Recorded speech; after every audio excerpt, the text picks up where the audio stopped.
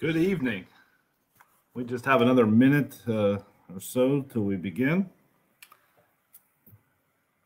Sun is out today, and it's been a beautiful day. It's getting a little bit warmer than it was when we started this morning. So,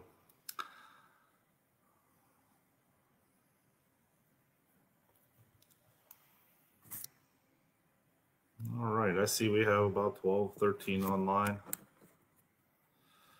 Let's go ahead and begin. The last several weeks we've been looking at 1 Corinthians chapter 7, and we're going to look and finalize that chapter tonight. As we look at the teaching on marriage, there has been, I think there's 7 questions that we have been addressing. We have addressed 5 of those 7 questions, and this is questions that the church in Corinth had for Paul, remembering that we don't have the questions, but we have Paul's response to those.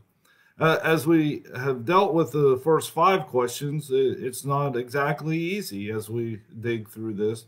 And tonight we're going to talk about some things that are a little bit difficult as well. But we'll work through it, and we will hopefully glean from our study of the scripture tonight.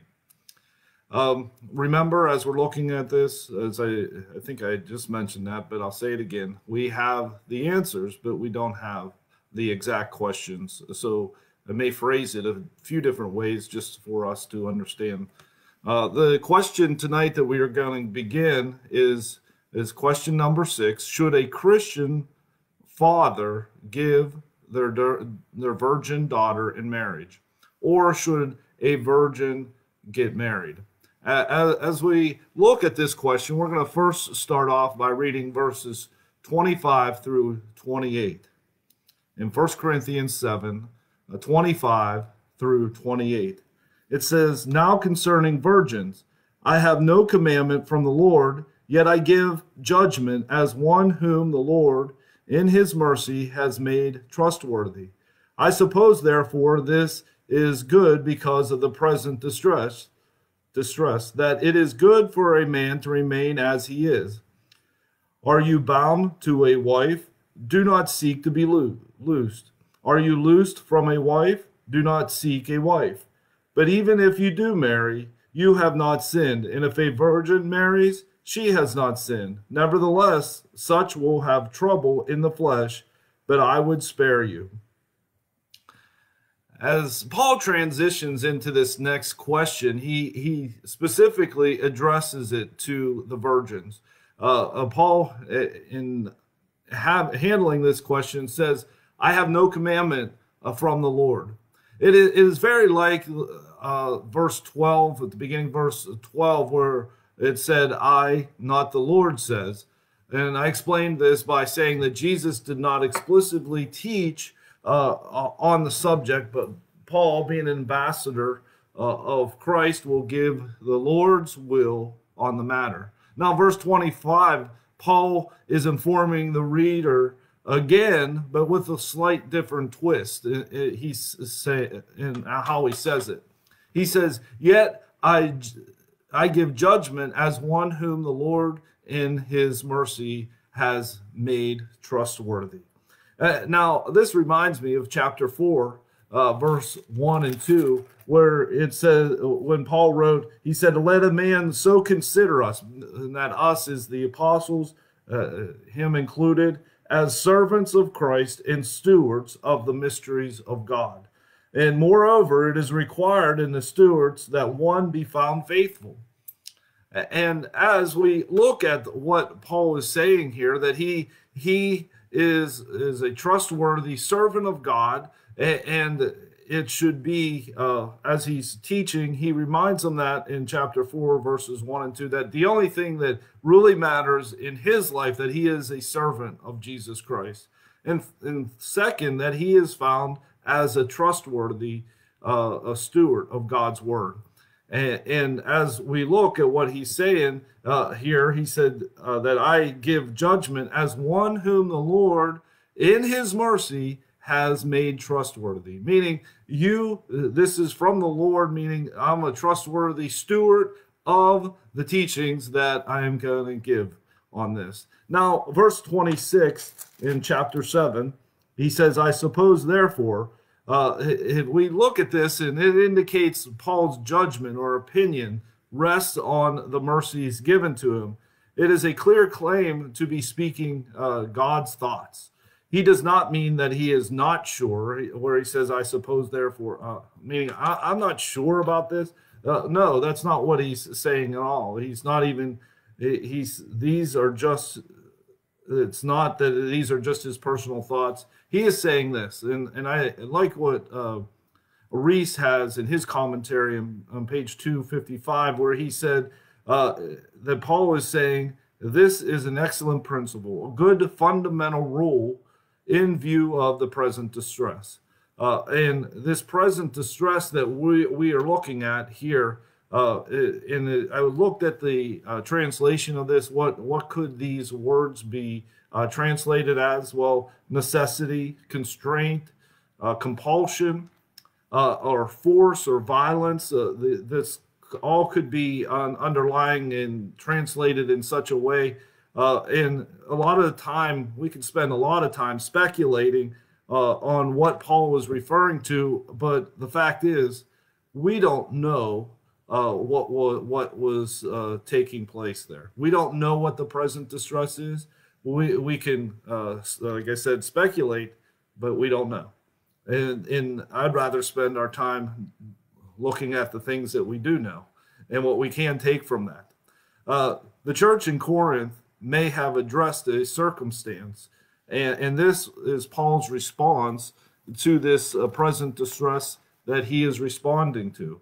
And he said, it is good for a man to remain as he is. Now, as we look at this, we also need to understand this, is Paul seemed to use a man as encompassing both man and woman, like how we do, where we just say, well, a person, we know that it's a man or a woman. And so sometimes he's specific with a man or a husband and a wife, a man and a woman. I think sometimes as well, he's also just referring to as man in general as a person. So we need to look at verse, as we look at this, he said that it is good for a man to remain as he is. I think what he's saying, it's good for a person to remain as he is. Verse 27 and 28 explain the current situations that you might be in. You may be 27. You may be bound to a wife. You may be loose from a wife. What does he say here? If you're married, do not seek to be loose. Do not seek to be pulled away from that marriage bond. If you are unmarried, do not seek a wife or a spouse. It is good for a man to remain as he is. What he's saying is, if you do marry, you have not sinned. If virgins marry, she has not sinned.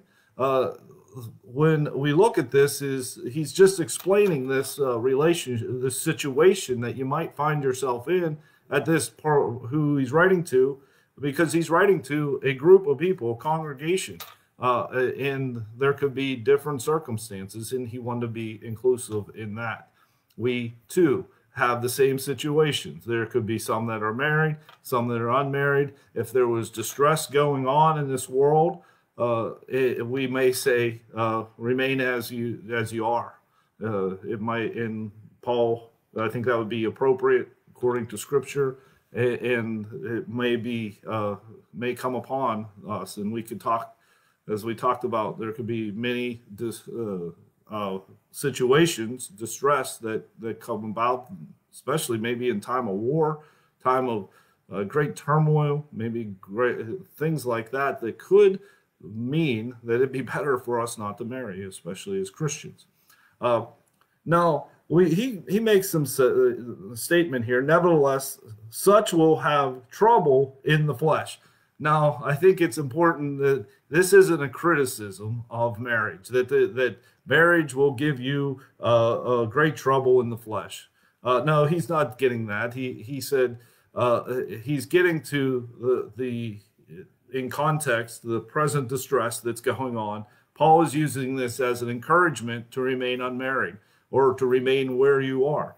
Nobody wants trouble. Nobody wants to be in a situation where we have trouble in our flesh. I mean, we can look at that time right now with the whole pandemic. We don't want this in our life. But what he's getting to here is this encouragement could spare you some trouble in the flesh if you would heed to it. And as we look further, we're going to push on to verse 29. He says, "But this I say, brethren, the time is short, so that from now on, even those who have wives should be as though they had none." Paul breaks into the application portion of his point. Time is short. And no matter what situation that you are in or you find yourself in, or where we're at in life, remember that time is valuable. Time is so valuable. I remember a coach in junior high, and he often made comments, especially when he heard someone say, "I wish I was older," and he just, it drove him crazy because he hated hearing kids wish to be older. One of the things he said, you're going to wish that you're in high school. Then you're going to wish that maybe that you're 16 so you can drive. Maybe you wish that you're 18 so you're out of high school and and then you go to college, or you can vote, or you can do this. And he heard so often that these kids wishing away his life. And one of the things I remember, he would yell at us and say, "Stop wishing away your life. Would you just stop doing that?" He said, "Live in the moment. Take advantage of who you are and where you are, where you're at right now. Take advantage of the time that is right in front of you, that is right where you are." And the time is short. Time is so precious. Before you know it, you'll be at a such and such an age, and you'll be wishing for that time back. And it doesn't matter. I say such and such an age because it could be 40, looking back to wishing I was 20 again. It could be 50, looking back to wanting to be 40. And it could be 80, wishing they were 60. It's as we look at this, don't wish your life away. And second, remember how much valuable time is. And spiritually speaking, time is so valuable, so short. We see scriptures mentioning it over and over, how time is, how short life is. And we need to make sure that in this present time, in this present time that we're in, we need to make sure the relationship with God is in good standing. And the time is short, as Paul mentioned. Paul reminds the married of this principle. Seek first the kingdom of God and his righteousness is a scripture that we probably all know, Matthew 6:33. And how this principle of time is short is valuable for us to keep in mind what the major priorities are in our life. That God must be first in our life. It is easy to get caught up in the day-to-day life, especially when it comes to marriage and having a family. You get caught up with that. And I look, and having 5 children, I think I look at each one of them and I think to myself, how fast they've grown up. How I don't even think I've been married this long. Well, that's time. Time goes by quickly. Paul is reminding them how precious time is. Time is short. And we would be good as Christians to, one, not wish away our life, but one, take advantage of the time we have right now. We see scriptures like, today is the day of salvation. We need to make sure we're right with God in the present day, so that because time is short, we know that Jesus will come back at any point in time. He could. Or something may happen to us physically. We may die. We need to make sure we're in good standing with the Lord. And time is short. He said, so that from now on, even as those who have wives should be as though they have none. Now, we know that he's not meaning that as we're living to neglect the wife or neglect the husband. That is not what he's teaching here. We don't want to fail in our duties of love and fidelity to our spouse. It means, though, that they should not neglect their service or relationship to God. Remember, earlier meaning the church in Corinth, thought that they should separate from their spouses because of their commitment to God. Paul is teaching against the opposite extreme.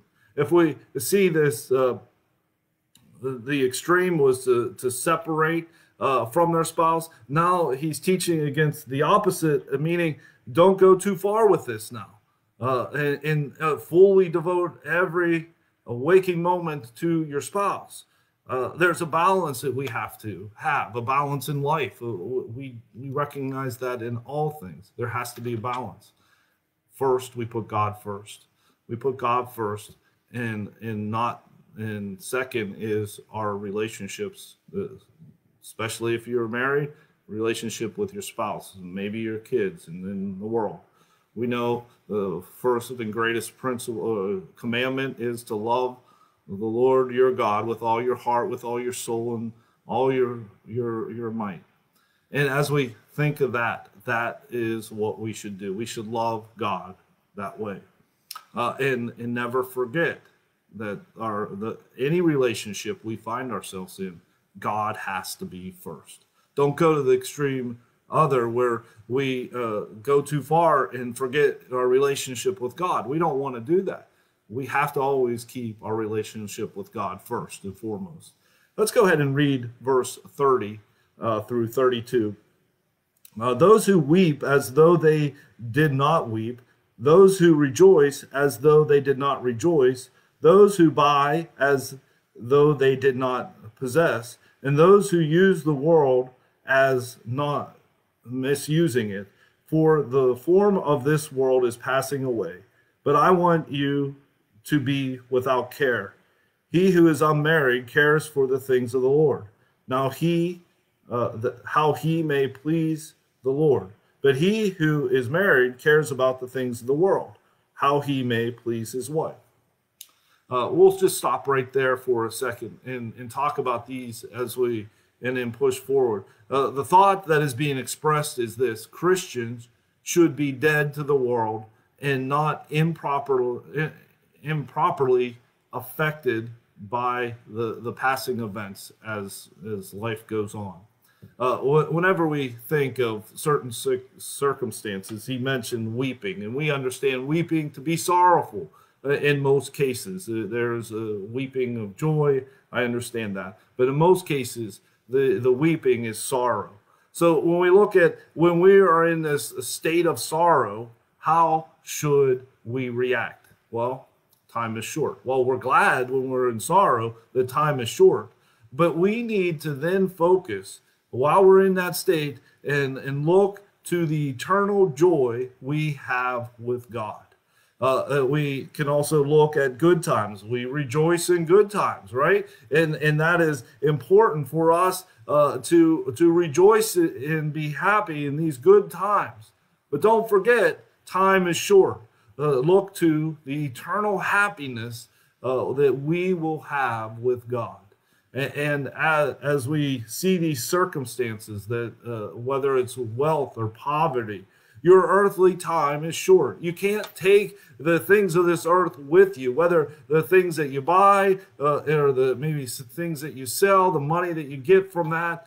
You can't take these things with you. All of it, we understand and know, will be destroyed. So what should we do? Well, in our wealth and in our poverty, look forward to our eternal reward. And he goes on to say in verse 31, do not let the cares of this world get to you or affect your eternal destination. And that's really the point he's making. And this kind of diverted away from the marriage, but he makes this point because in marriage, there could be sorrow. In marriage, there could be good times, and then you could be rich or poverty. Think of our marriage vows that we give in good times and bad, in richer or for richer and poorer. All these vows that we make, these are the common vows that they know that there could be different ones, but we make these vows understanding that we're going to hold to, no matter what situation happens, that we're going to hold to the marriage bond, and we're going to be have love and fidelity in that marriage. As we consider what he is getting to is, do not let the cares of this world affect your eternal destination. We don't want the cares of the world to ruin our faith in God. He said, I want you to be without care. And when we think of what he's saying here, he's not talking about being immature or being a point where, you know what, I don't care what's going on. No, he's not getting to that. But he wants us to know and not get caught up in the cares of this world in some ways. There are the cares of this world that needs addressed, but let's not get to the point where we affect our relationship with God. I have this statement is a result of verse 31 and 32, when we see, do not worry so much that the cares of the world, like stress and anxiety, depression, sleepless nights, and so on, could drag you down and hinder you as a Christian. Paul made mention over and over how we are to put our trust in God. Ephesians chapter 6 in verse 10, no matter what situation we're going through, he said, finally, my brethren, be strong in the Lord, in the power of his might. We need to be strong as Christians. And we're going to be put in different situations. We could be in those stressful situations. We could have times where we're a little anxious. We could have times where we're depressed. We could have times that we're struggling. There could be good times where we're rejoicing, where everything seems to be going right. Whatever these things that we go through, don't forget about your relationship with God. It's so important. And remember, time is short. So we have to make sure that our relationship with God is right now and it is right every day. So we need to understand that sometimes that whenever we go through these, just focus on something greater. Put your hope and trust in God. He will provide. Put your hope and trust in him because he will help you and he loves you. Worldly things can and will distract you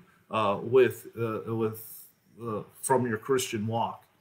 Worry about the things that matter, your relationship with God, and don't lose hope as we live in maybe even in distress times that was mentioned.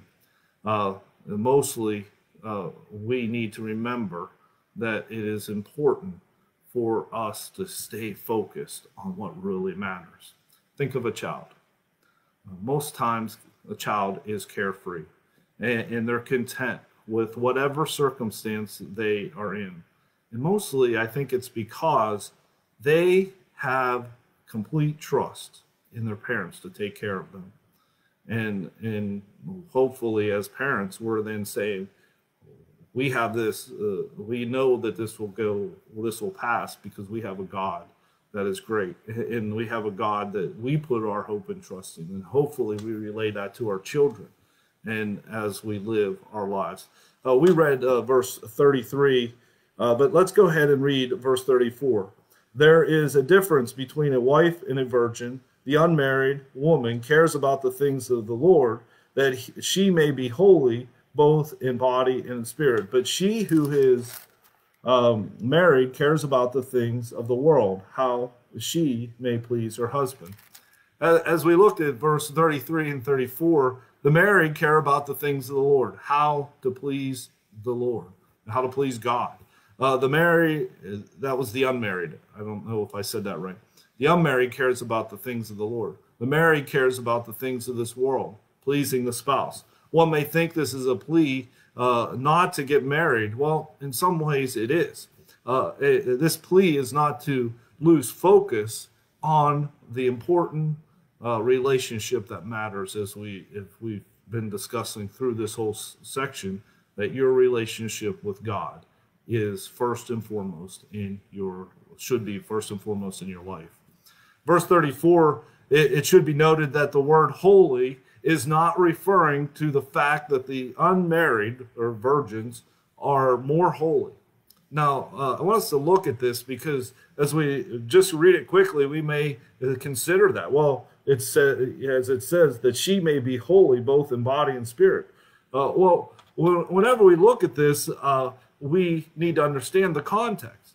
The context in here is divided interest. So when we look at the holiness, and then we see divided interest as the contrast. So there's holy, and the opposite of that in the context of what's being brought up through the last 6 to 8 verses is divided interest. So when we look at holy, he's not referring to not impure or sinful.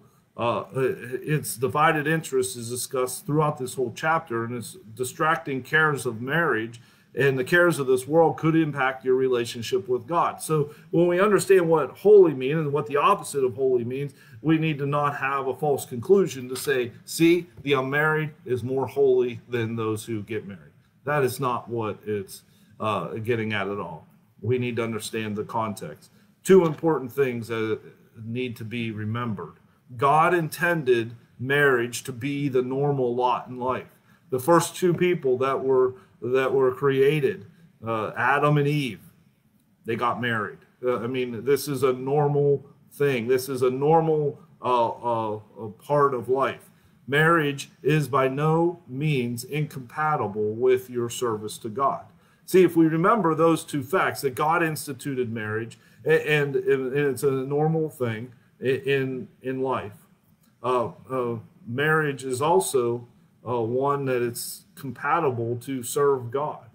If it wasn't compatible, why did God marry Adam and Eve? Why were they to be bound together in Genesis chapter 2, towards the end of the chapter there? Well, you can see the obvious conclusion is that God intended man and woman to be married. Now, doesn't mean you have to be. Doesn't mean you have to be married, though. We got to be careful not to go to extremes. Well, being unmarried is holy, and that's the way I should be. Well, okay, that's good, but God intended for man and woman to have this institution that we call marriage, and to have this where there is benefits in marriage, where we understand that we have this helpmate, and we also can then live in harmony with God as we do so.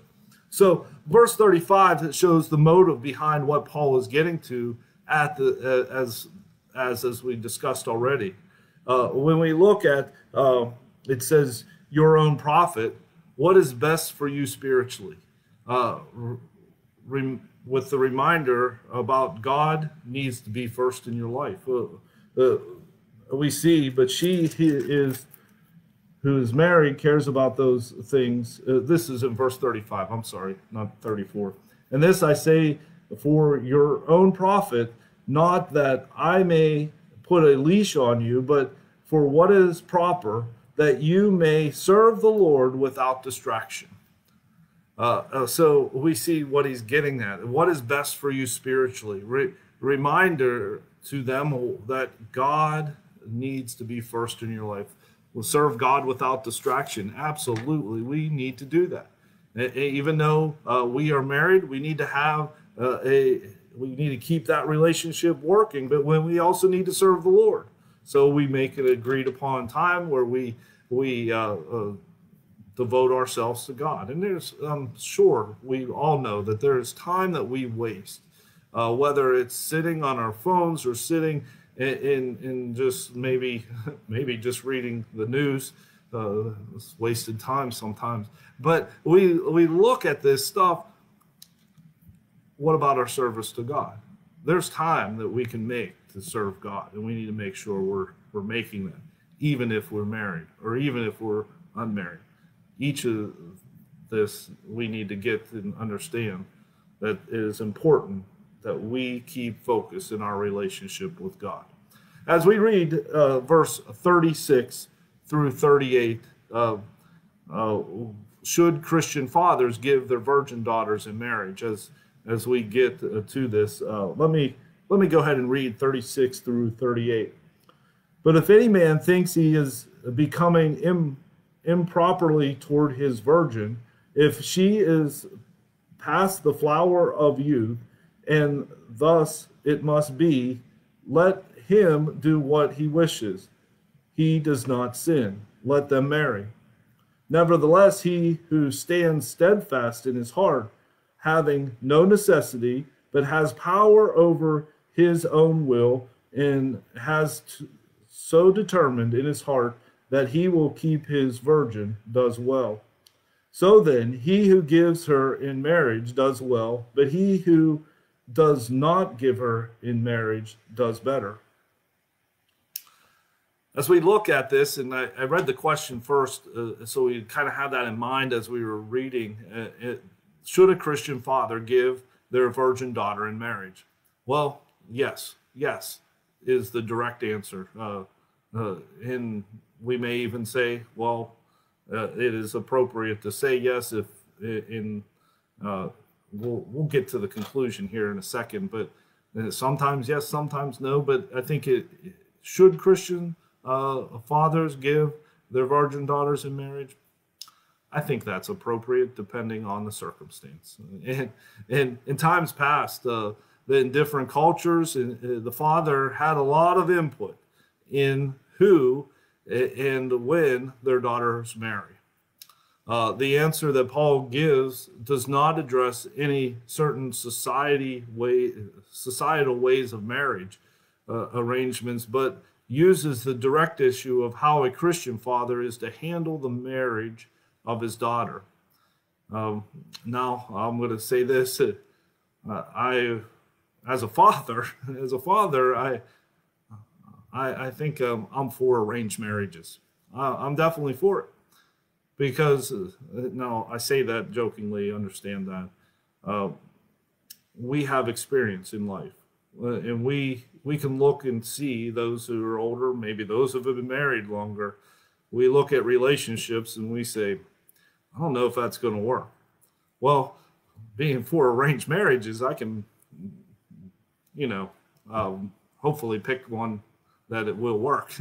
So I say that jokingly, but as we look at this, that's the way it was in that time, in that situation. The father had great input in his daughter's husband. As we look at this, there was a phrase mentioned, the flower of youth. This is the physical maturity of the daughter for the marital relationship.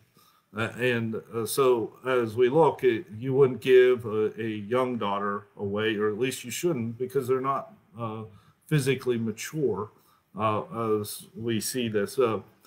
He gets to the point, give away as he wishes, he does not sin.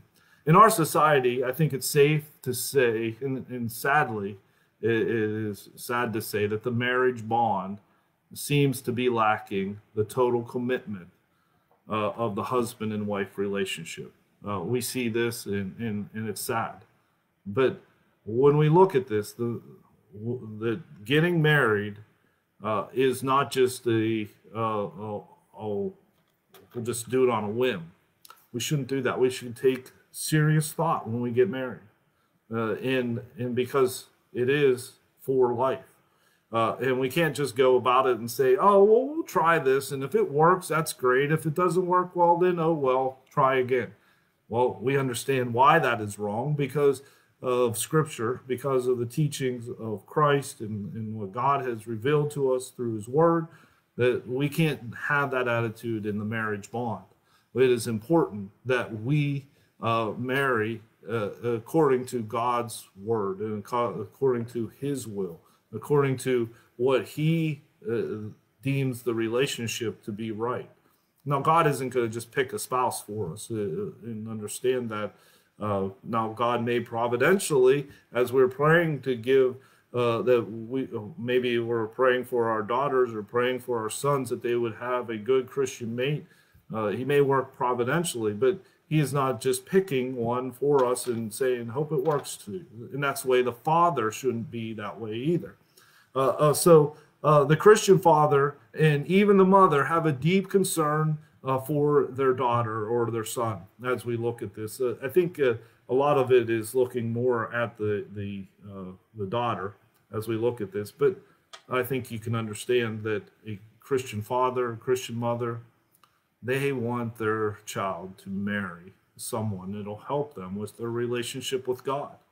And we have a great concern for who they married. And why is that? Well, one, that they're our child and we want them to be happy. But two, we care deeply for their soul. We want them to marry someone who is going to lead them to God and to help with leading that, to be a helper in making sure that they're held accountable to the things of God and his standard in which he has set forth. We want what's best for them in regard to their relationship with God. We want someone who is going to help them grow spiritually and encourage them and build them up in their faith. We often use the phrase, we want someone that will help them get to heaven. The Christian father in that time had control over allowing his daughter to marry. So we see if he chooses to let them marry, he does not sin. So we look at, should a father give their virgin daughters in marriage? Well, yeah, he can choose that. And he doesn't sin in doing that, even if there is present distress. But he also has the choice not to let them marry. As we read there, I think there's 4 conditions that if he's going to choose that route. In verse 38, he said, if any man thinks he is behaving improperly toward his virgin, verse 37. 37 says, nevertheless, he who stands steadfast in his heart, having no necessity, but has power over his own will, and has so determined in his heart that he will keep his virgin, does well. So we look at these 4 circumstances and conditions if he's going to choose not to allow his daughter to marry. First of all, he needs to have unwavering firmness. As we look at this, he needs to stand steadfast in his heart against societal pressures of he's making this choice with the best interest in mind as his daughter. So there has to be unwavering of this in his heart that he should not have any societal pressures to sway his decision. We also need the absence of constraint, or no necessity is another way of this. And this may be the outward pressure, like whenever we, in marriage, or in this situation, at that time, they would get, they would not sell off their daughter, but they would get a return. Forget the term. I'm sorry. You probably have it in your mind, but you understand that they would give their daughter in marriage, and there would be an allotment back. Not so much paying for it, and that's the only thing that's coming to my mind. But as we look at this and understand that there should be absence of constraint, meaning that there is nothing there. There's no outward pressure. And then he needs this other condition must be power over his own will. You see, there may be a reason why he doesn't want his daughter to marry. Maybe it's the help around the homestead. Maybe it's this or that. But what he needs to do, though, is make sure he's seeking the best interest of his daughter, not over himself. And sometimes we can make decisions that will best interest for me, and it wouldn't be for my daughter. And so we got to be careful with that.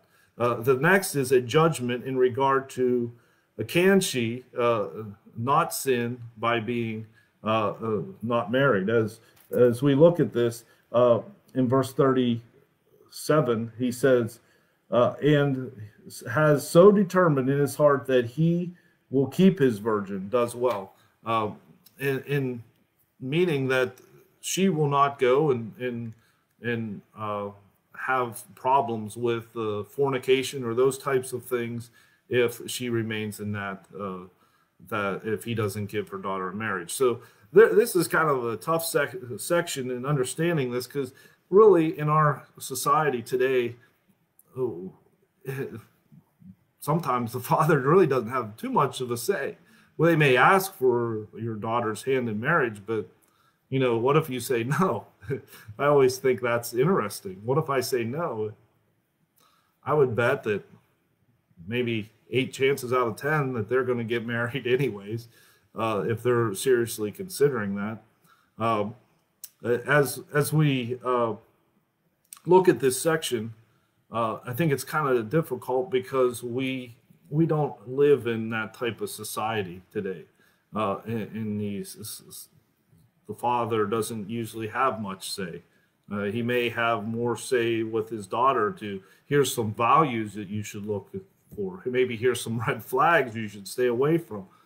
They may ask your opinion and such, but you don't have the right in our society, as they think, to say, no, you shouldn't marry them. No, you're not going to marry them. Those types of things. So we have to be careful, understanding some of these are societal issues, and how do we relate them to us is a little more difficult. Now, as we consider this, I like how Reese ends this section in his commentary. He says, when all was said, Paul leaves the problem of getting married to an open-ended question to be settled on a case-by-case basis.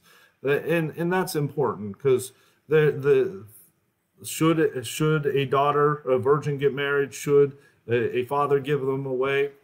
Well, it depends on the certain circumstances. And I think we've addressed that pretty well tonight. The next question, and we'll deal with this in hopefully in a few minutes here. May a Christian widow remarry? Let's read verses 39 through 40.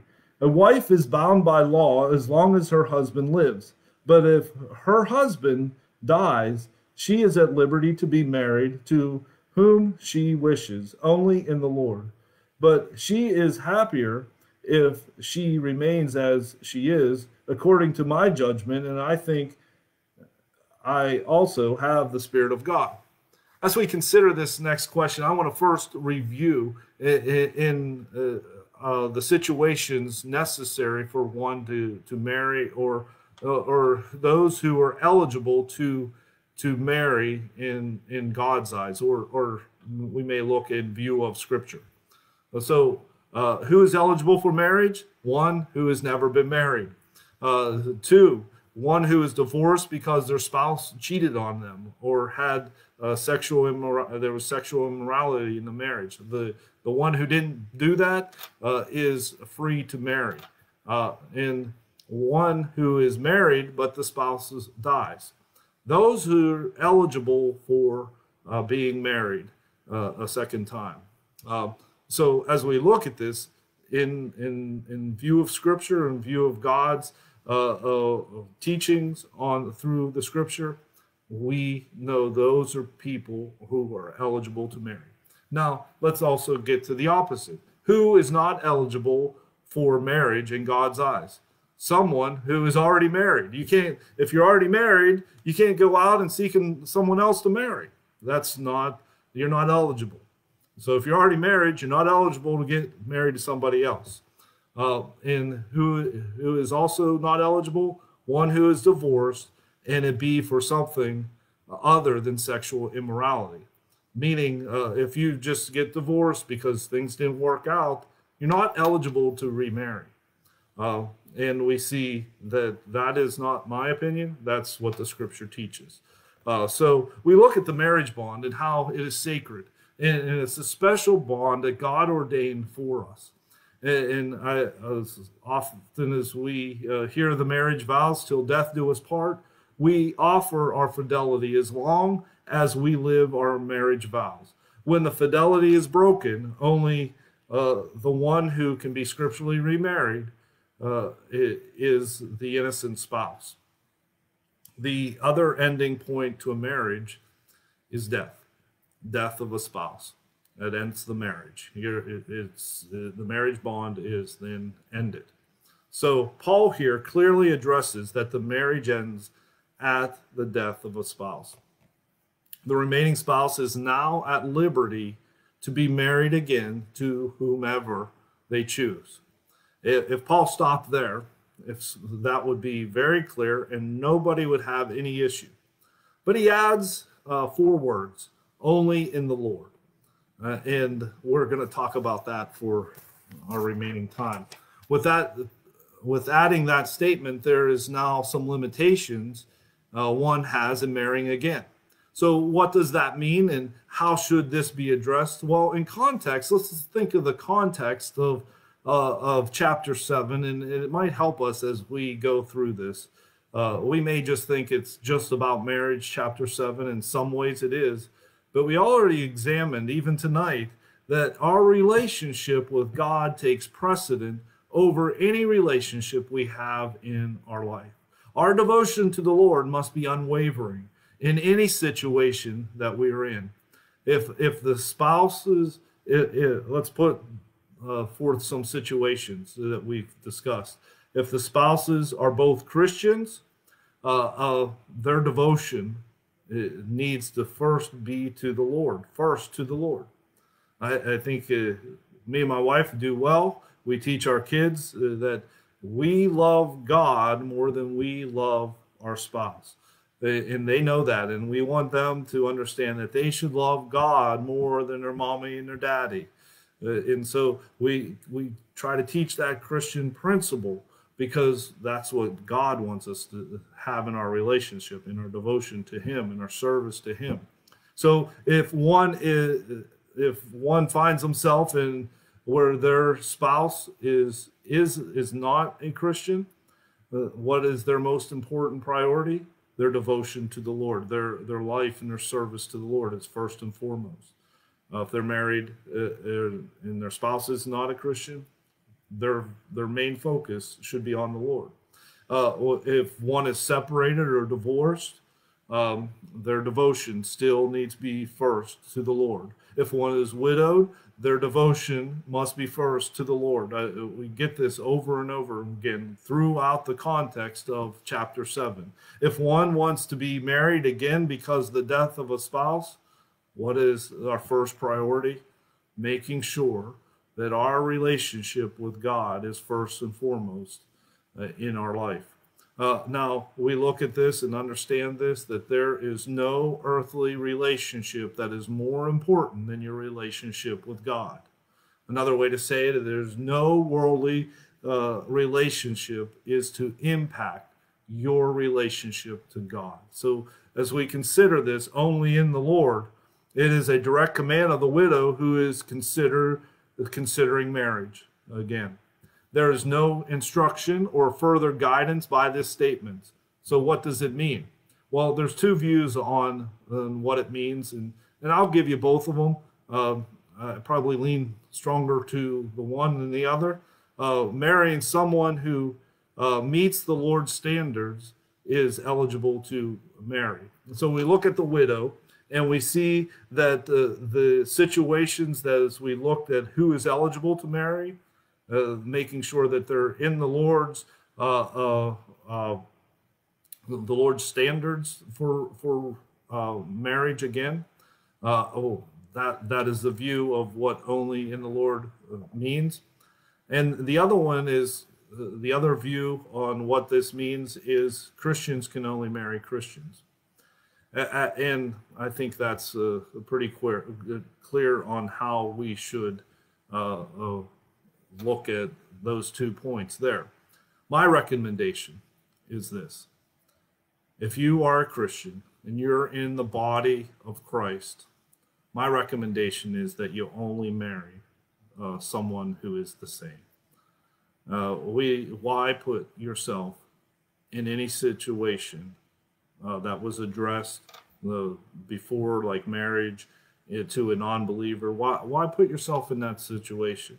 Marry someone that's in that has the exact same values as you, and there's nothing. There's great value in marrying and being married to a Christian. And I think it would be my recommendation that that's the way I would follow. And I probably lean towards that view of this more than the other. But we can definitely think about those things in serious thought. If you're going to marry again, I would seriously consider how you approach that, meaning this. You need to keep your relationship with God first in your life. You need to make sure that the one you are marrying is going to help you in your relationship with God, not hinder you. I think that's valuable advice for someone who is not married, whether they're widowed or whether they're young. I think they need to seriously consider who they marry in their relationship with God and how that is impacted by that. As we press on here, verse 40 concludes the thoughts as Paul's judgment would be that she would be happier if she remained as she is. Now, I think we've discussed this through Paul making comments like these. Happier, I think, is in it. This is what I found was very interesting. It is the same Greek word that was used in the Beatitudes, often translated blessed. So we look at why would he say that they would be happier? Well, maybe it's because he's in that current situation. Maybe the present distress is going on, and it'd be easier to have your service devotion to God. But Paul ended this section with the acknowledgement that he has the Spirit of God. Well, he is writing through inspiration, that he is not just offering his opinions through this, but he is one who has inspiration, that he is inspired, and we know that all Scripture is inspired by God, breathed out by God, and is for us to help us in our Christian life. I'd like to close tonight by I think addressing this quick point, your relationship with God. We look at the relationships of God, our relationship with God, and that's the most important thing that we can do in our life is to be right with God. We're here to help you with that if we can. We can, if you're willing to talk with us, and we would love to show you what God's Word says and make sure that you're in the right relationship with God.